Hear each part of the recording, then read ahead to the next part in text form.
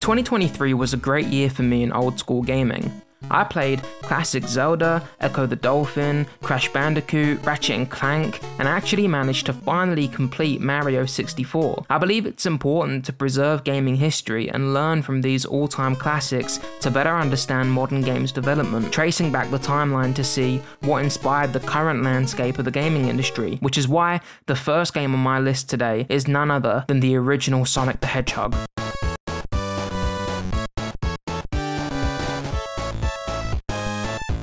While it didn't win the war against Mario, it certainly won a place in our hearts. The original Sonic was so bold and direct that you haven't really seen anything much like it since. As a kid, I could never complete it, and I remember how tragic it was when I would inevitably run out of lives and get sent all the way back to the Green Hill Zone. Now as an adult, having finally beaten the game, I got a tremendous sense of accomplishment which I felt from very few other games this year. With faithful modern day installments such as Sonic Mania, and other new releases such as Sonic Frontiers and Superstars, it would appear that Sonic will remain on our screens and in our games for many more years yet to come. Baldur's Gate 3 got voted Game of the Year at Jeff Keighley's Game Awards. In my review, I only gave it a 5 out of 10, mainly due to what I consider to be cringe-inducing dialogue and clunky combat. Then a bunch of people complained and lectured me on RPGs in the comments section. The game does have a really strong premise and seems to faithfully recreate one of the major canonical templates of a Dungeons & Dragons campaign. I would very much like other companies to take inspiration from the world building and variety of choice that this game offers the player, but if you could leave the social agenda behind, that'd be great. You were supposed to rush to my defense, love. Fat lot of good you are. Mario Wonder reminded me again of why I love 2D Mario games, giving us perhaps one of the most polished and well-made Mario video games to date. Everything from the slick UI, to the animation work, to the gameplay, the puzzles, to the wonder effects, I mean, damn. You very rarely see a company experiment so much and have this amount of fun to play through. I tore through this game in just 10 days, but that was because I was playing and editing videos on it non-stop. I owe it a great depth of appreciation for breaking me out of my cryostasis, getting me back into regular uploads, and after all the backlash from that Baldur's Gate 3 review, it was nice to play something that got me focusing back on what really matters for a video game, when the drugs wear off. How fun it is to play. Counter-Strike 2 is one of those games that I honestly never thought would come out. I remember back when I did my head-to-head on it, I said, my dream game I think would be a more polished and supported version of CSGO, and in this, Counter-Strike 2 excels. The game looks great and has brought forward a fair number of the original maps, whilst also introducing some of its own new features. I played this game to death for a few weeks straight during the tail end of the beta, and once the game was properly released. However, at one point, I started to lose 500 rating per loss while only gaining about 100 on a win. Its dodgy ranked system caused me to abruptly stop playing. It's definitely got some rough edges to smooth over, but for a game that I honestly thought was never coming out, my friends and I will likely enjoy it for some time yet to come. I never made a video on it, but I did play through and complete the entirety of God of War Ragnarok. I really enjoyed the first God of War reboot game and highly anticipated the release of its sequel.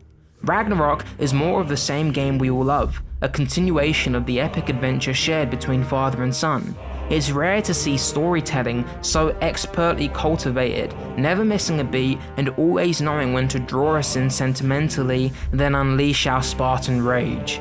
On the surface level, God of War is centered around gods killing other gods, but the true impact is hidden within Kratos' newfound sense of humanity and compassion.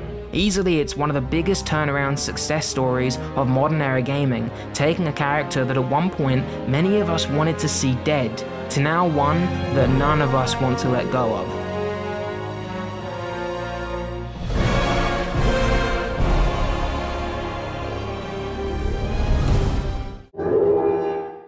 I bet all of you would have thought this would be my #1 spot, didn't you?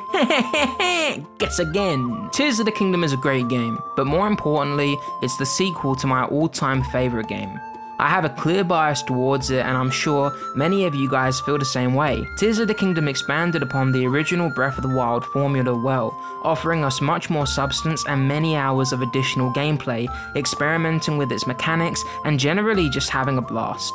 I'm happy to play more of what is an extension of the original game that I liked so well, but it's due to how much of this game's identity that it owes to the original, which is why I can't put this at the #1 spot.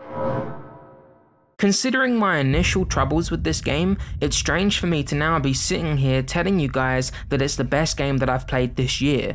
Just to give you an idea of what I went through, at launch, this game was unplayable on the PC.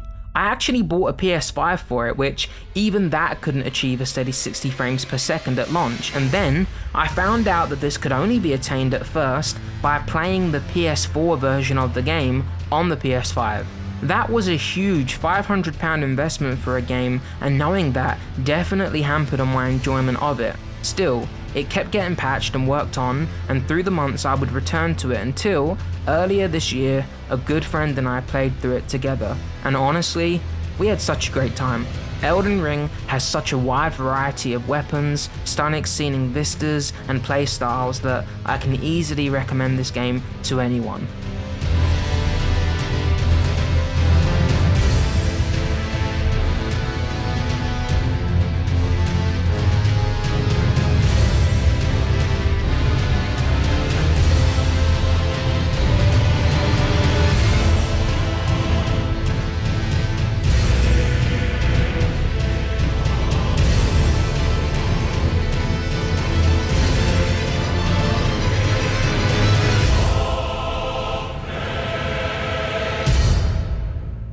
Before I close this video off, I'd like to say a big thank you to everyone who's either watched my videos throughout 2023 or has decided to subscribe.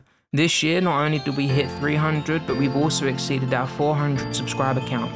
So once again, thank you, and I hope you have a very happy new year.